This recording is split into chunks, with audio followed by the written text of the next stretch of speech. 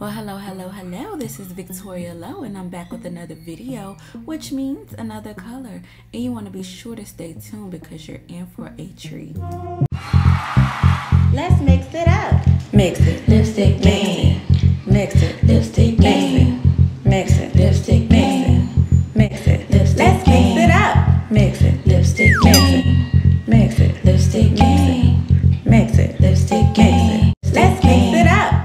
Alright gang, before we get into things, I want to send a special thank you to Dossier for sending me two beautiful scents this month. The first scent that they sent me is Oriental Sage, which is very reminiscent of the Tom Ford Effin' Fabulous, okay?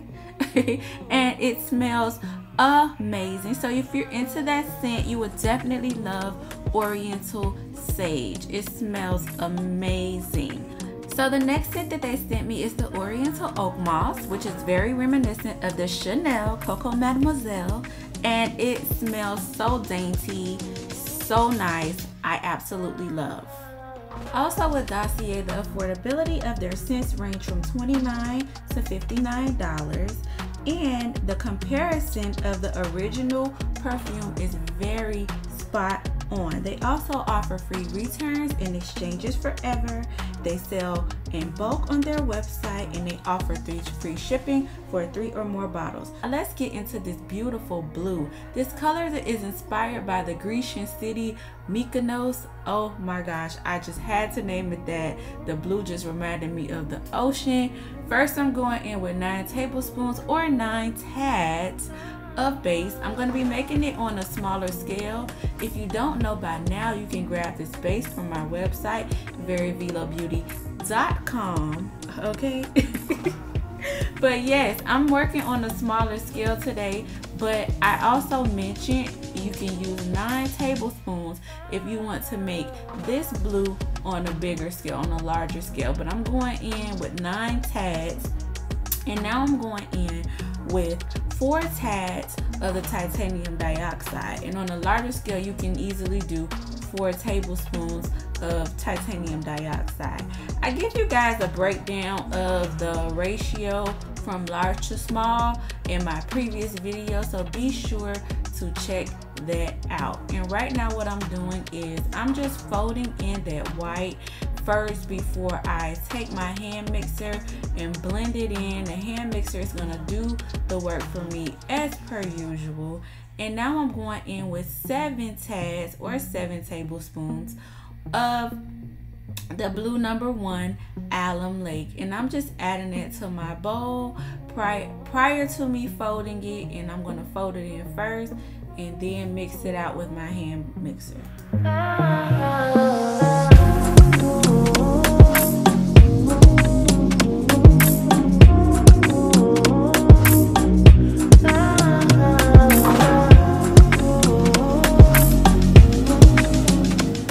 With the blue #1 Alum Lake, it usually has like a green undertone to it, so I want to cancel that out by adding in 2 dashes or 2 teaspoons of the FD&C red #40 Alum Lake, and I'm just gonna blend that out really good. And what it does is it decreases the green undertone and takes it out, and boom, that's where I am, and I absolutely love it. So I'm going to finish this shade off with 9 tads or 9 tablespoons of the Kaolin Clay, because remember I went in with 9 tads of the base, so that's equal parts. And I'm just going to fold this in, and I'm going to add in my ISO next.